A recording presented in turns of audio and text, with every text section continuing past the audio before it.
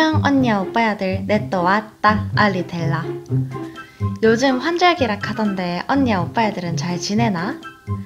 내가 언니야 오빠야들 보라고 캠핑용품 7가지를 들고 왔는데 한번 봐봐라.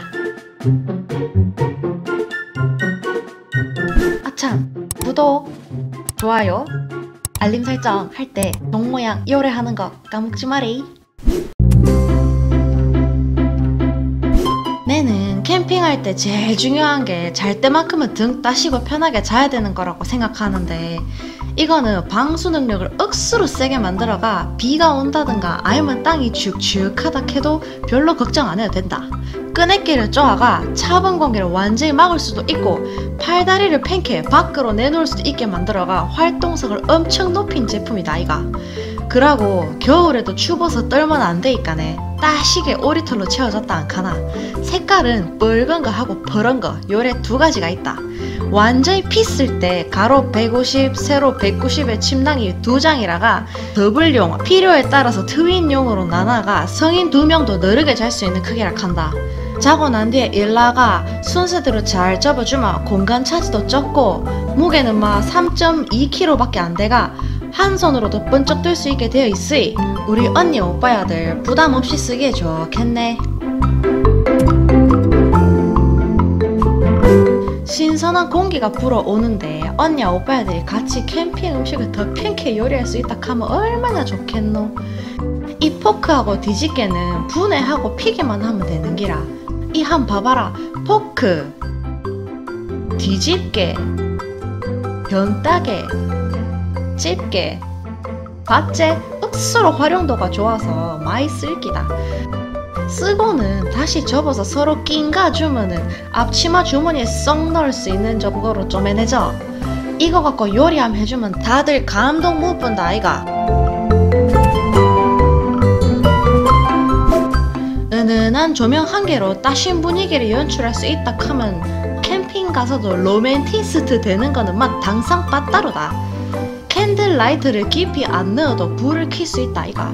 유리로 된 램프 쉐이드는 여러가지 무늬가 있으니까네 취향대로 고르면 되고, 아마 언니야 오빠야들 그거가 좋은 추억 하나 더 쌓아가 올 기다 두고 봐라.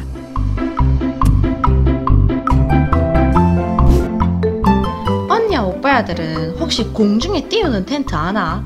해먹 텐트 요 2장점만 딱 결합해갖고 만든 요 삼각 해먹 텐트는 한 10분 내로 설치해가 어른 2명은 올라갈 수 있다 아이가. 벌레 차단망도 있어갖고 모기 같은 것들한테 물릴 걱정은 안 해도 된다. 텐트 밑에는 일반 해먹도 설치하는 게 가능하긴 해. 한번 해봐봐. 얼라들 놀기에도 조합이 있는데 우리 어른들도 한번 같이 놀아볼까? 좀의 특별한 바비큐 그릴을 보여주고 싶은데, 이거 스댕 재질이거든. 다리를 펼치가 세워볼게. 그러고 검은색 철망을 깔아줘야 된대. 이거는 수직 그릴 바닥에 붙는 거를 방지해가 바람이 통하게 하고 쟤만 그릴 바닥으로 떨어지게 해주는 역할인기라. 그래가 그릴 철망을 놓고 향신료통 받침대, 과체류 보관망, 하단 받침대를 설치해주면은 끝난다. 아, 그러고 코팅 후라이팬도 있으니까네 만들 수 있는 요리 범위가 진짜 넓어질 기다. 이제 언니 오빠애들이 제일 잘하는 음식을 해가 다들 맛있게 먹게 되면은 언니 오빠애들이 목에 힘 억수로 들어가겠네.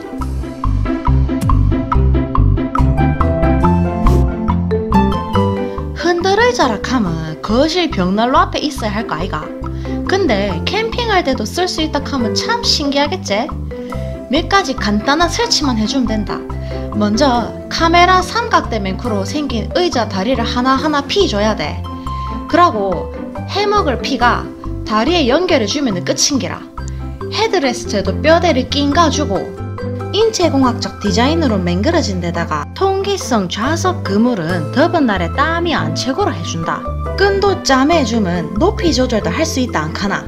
한쪽에는 물병 같은 거 넣고 다른 한쪽에는 핸드폰을 넣을 수 있어가 우리 언니야 오빠야들 손만 뻗치면 내고로 해놨다. 이제 이 흔들의자에 앉아갖고 재미나 수다도 떨고 하면 짱이돼.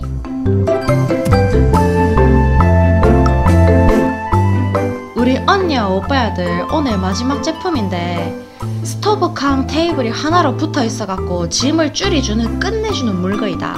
먼저 테이블부터 열고 의자도 빼주면 된다. 그러고 다리를 피가 테이블의 형태를 갖춰줘. 저 짜리몽땅한 다리는 발끈 티로 살짝 피주면 된다.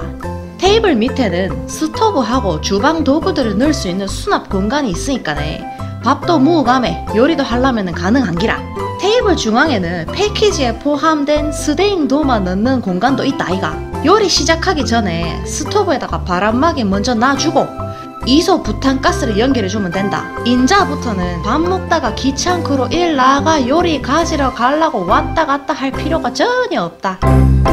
이때까지 언니와 오빠야들 힐링을 도와줄 캠핑용품 7가지를 소개해줬는데 오늘도 영상 끝까지 시청해줘서 진짜 고맙고 다음에 더 재밌는 물건 많이 가지고 언니 오빠들한테 내 또 올게. 요까이 알리텔러였대.